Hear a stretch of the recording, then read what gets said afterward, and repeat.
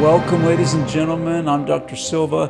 Thank you for joining me for this talk on Seroquel, Quetiapine. I recently did a video on the armamentarium of medications that's available to us for the treatment of insomnia, just sort of the general classes that I think about when a patient comes to me complaining of insomnia. But I forgot to mention Seroquel, Quetiapine, which is probably used more frequently to treat insomnia than it is even for its FDA-approved indications. It's primarily a second-generation antipsychotic agent and mood stabilizer, but it is used a lot, especially by primary care for the treatment of insomnia, and it's definitely not the best choice for that type of treatment. Initially, I was quite loath to use Quetiapine for sleep because of the risks of tardive dyskinesia and metabolic syndrome with chronic use. We're trying to rule out type 2 diabetes and dyslipidemia, elevated cholesterol, or a bad HDL to LDL, good and bad cholesterol ratio. But Seroquel is a low-potency agent, so the risk of tardive dyskinesia, TD, is much lower than with the higher potency agents such as Risperdal or the first-generation antipsychotic Haldol. It is a cumulative risk, so dosage and potency are important over time. As far as metabolic syndrome, that's something that can be monitored for in the short term by monitoring a patient's weight and measuring their girth as measured at the umbilicus, as well as by following lab work. So my opinion on this has since softened a bit, and I think that we can probably justify its use in low doses over short periods of time, particularly in those patients who might benefit from Seroquel's other pharmacodynamic effects beyond simply sedation. It can help the mood, though at the doses that it's used for sleep, it's probably not going to. It's probably not going to touch the mood.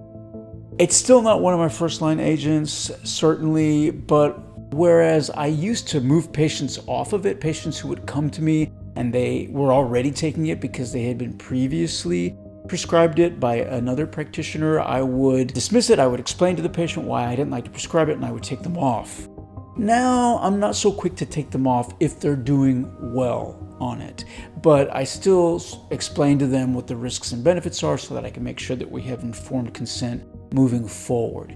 And I'm still loath to continue taking it for a long time. So that's probably why I forgot to mention it when I was talking about all the things that I think of when it comes to treating sleep. But many of you out there maybe have been prescribed it for sleep or are taking it for sleep. And so I wanted to cover it briefly. And I thought I'd go ahead and talk to you about Seroquel in general, beyond its use as a hypnotic agent. I don't know how the use of Seroquel as a sleeping pill got started. It's definitely something that's beyond the scope of what it was intended to do, or what an expert psychopharmacologist would think to do, particularly with so many other options available to us. It's probably safe to use.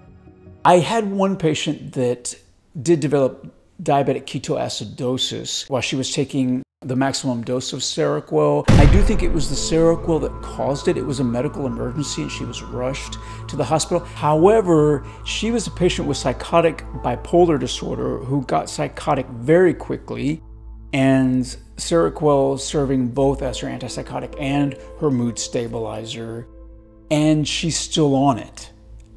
So now she's being treated for type 2 diabetes, but she's taking Seroquel plus some Risperdal, which is another second-generation antipsychotic agent.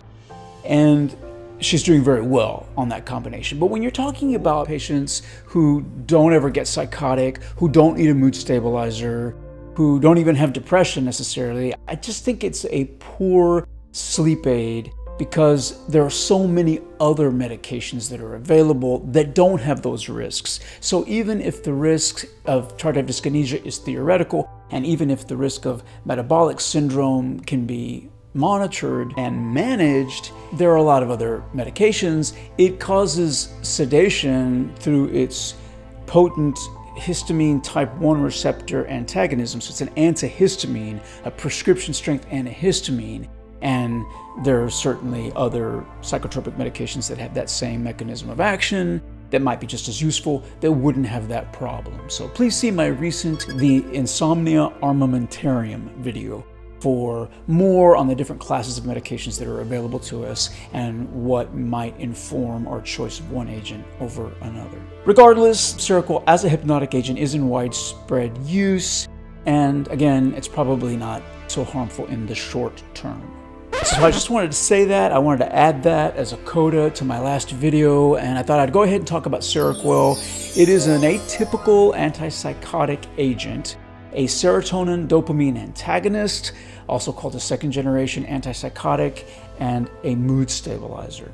It's FDA approved for the treatment of acute schizophrenia in adults. This is both the immediate and the extended release preparations. There is a Seroquel XR, extended release. The immediate release is also approved for children ages 13 to 17. Now, when we say acute schizophrenia, schizophrenia is a chronic illness. It's lifelong, it's neurodegenerative.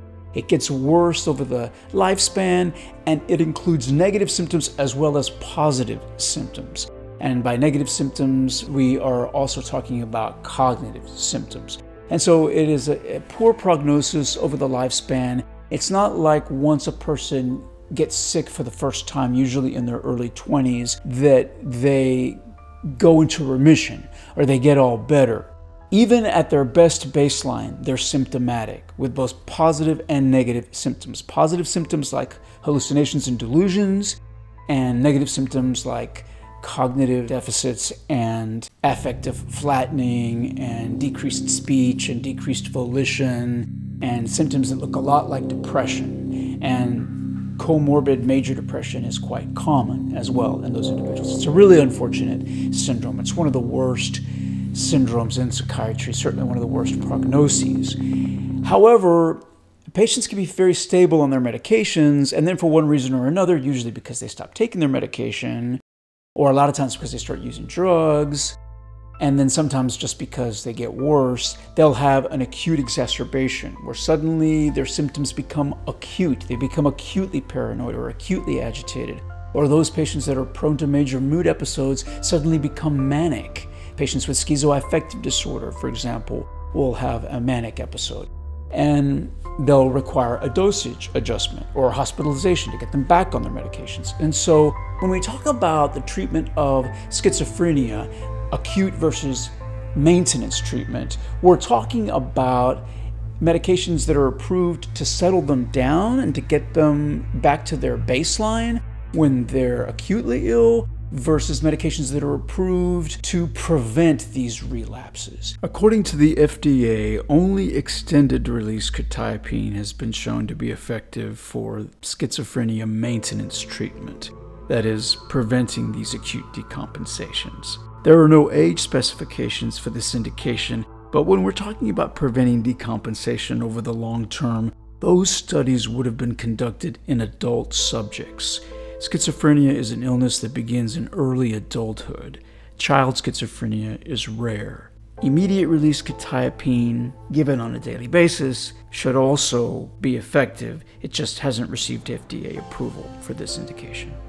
Both preparations are approved for the treatment of acute mania in adults as monotherapy all by itself, as well as using quetiapine as an adjunct to lithium or valproate, valproic acid, or Depakote. And the immediate release form is approved as monotherapy or as an adjunct in children ages 10 to 17. The extended release is not approved for children. And that's simply because the FDA didn't study it in kids. Or if they did, they didn't have convincing data, so the FDA can't sanction it. Doesn't mean it wouldn't work, but it would be off-label, and it's always best to stay on label as much as possible, particularly when treating children. So the XR simply is not approved in kids.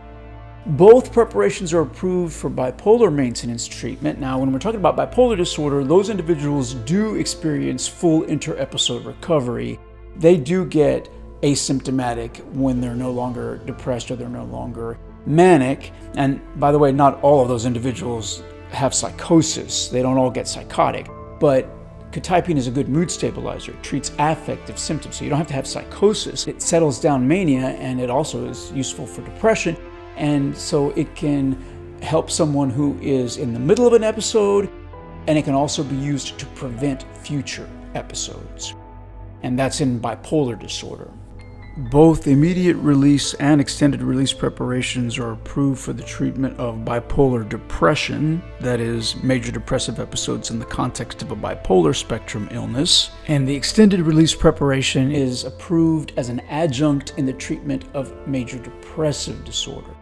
So not by itself, but to add on to another antidepressant in patients that maybe are partially responsive to an antidepressant and you want something a little bit more.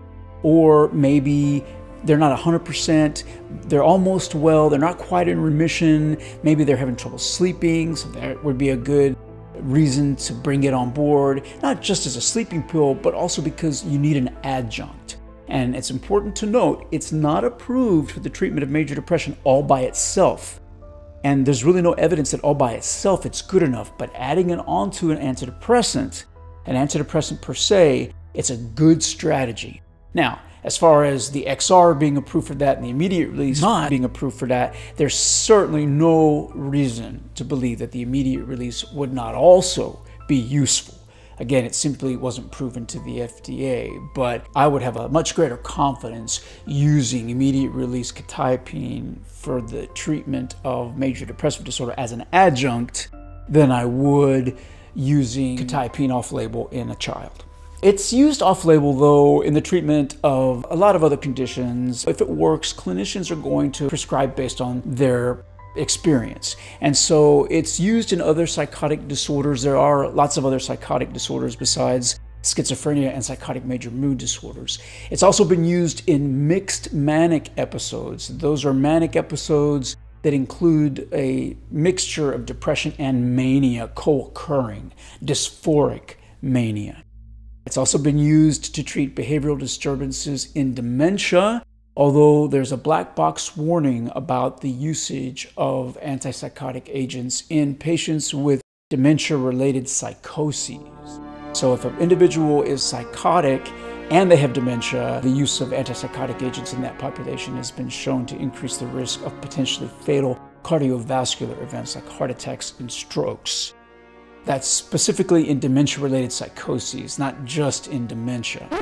In particular, behavioral disturbances in Parkinson's disease, as well as Lewy body dementia, and the psychosis that you sometimes see in Parkinson's disease, secondary to treatment with levodopa, because you can see hallucinations and paranoia, and sometimes mania even, when you give levodopa, which is a medication that increases dopamine in individuals with Parkinson's disease. Seroquel is good in that population because it has a much lower incidence of extrapyramidal symptoms, of drug-induced Parkinsonism. So you're not going to exacerbate those motor symptoms as much as you would if you used Risperdal, for example. All of the second-generation agents, the atypical antipsychotic agents, because of their pharmacodynamics, have less medication-induced Parkinsonism than the first-generation agents, but Seroquel in particular, as a low-potency agent, has a lot less than, say, for example, Risperdal, which has the same pharmacodynamics, blocks the same receptors,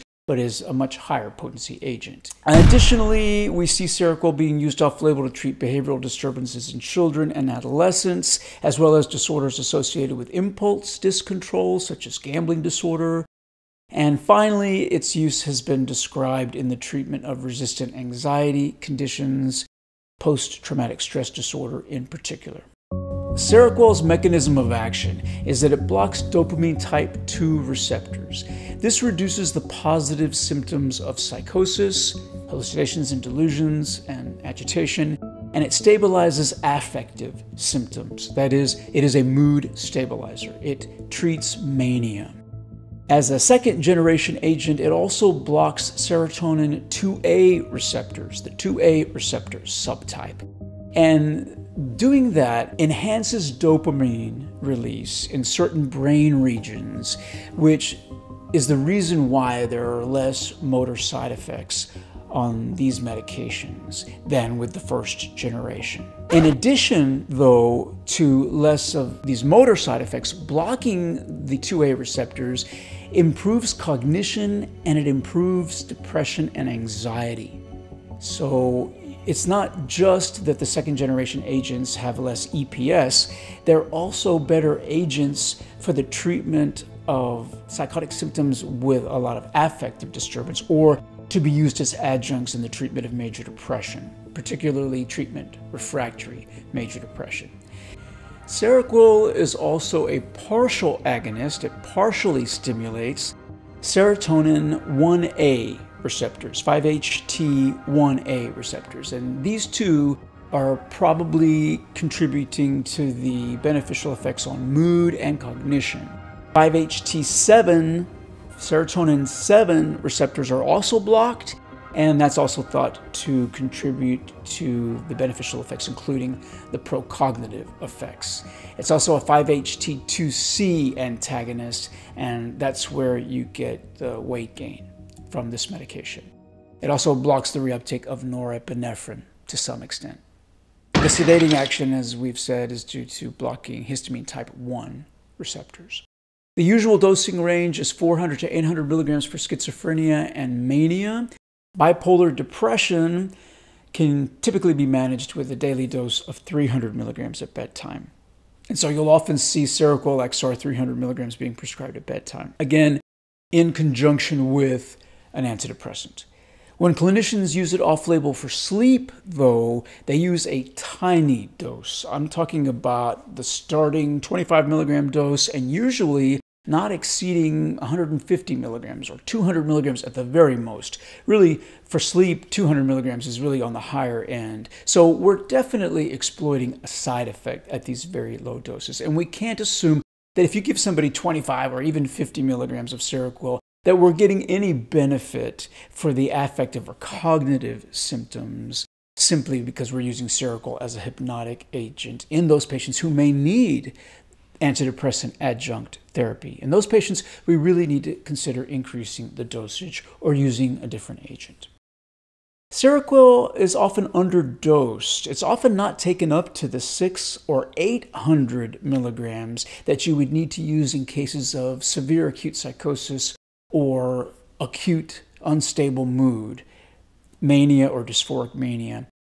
Clinicians often, for whatever reason, elect to switch to something else before they maximize the dose. And probably because the number of milligrams is so high and it would take several days to get there. You can't titrate the dosage too fast or a person might fall down. Seroquel can cause orthostatic hypotension. I have a whole separate video on antipsychotic side effects, a separate video that talks just about antipsychotic side effects, including tardive dyskinesia and metabolic syndrome and some of these other things. So Seroquel is rarely lethal in overdose by itself. It is approved for long-term use in schizophrenia and bipolar. It's not habit-forming, but all psychotropic agents should be tapered and weaned prior to discontinuation, particularly if we're on the higher doses. This is to prevent rebound symptoms. I'm kind of glad that I left it off as a sleeping pill in that video because really it's not a good choice, and it's best reserved as monotherapy in appropriate doses for its FDA indications, and that includes somewhat lower doses to treat depression, particularly in patients with bipolar depression and psychotic patients who are also depressed, and as an adjunct to treatment-resistant major depression. Thank you for listening. Comments are always welcome.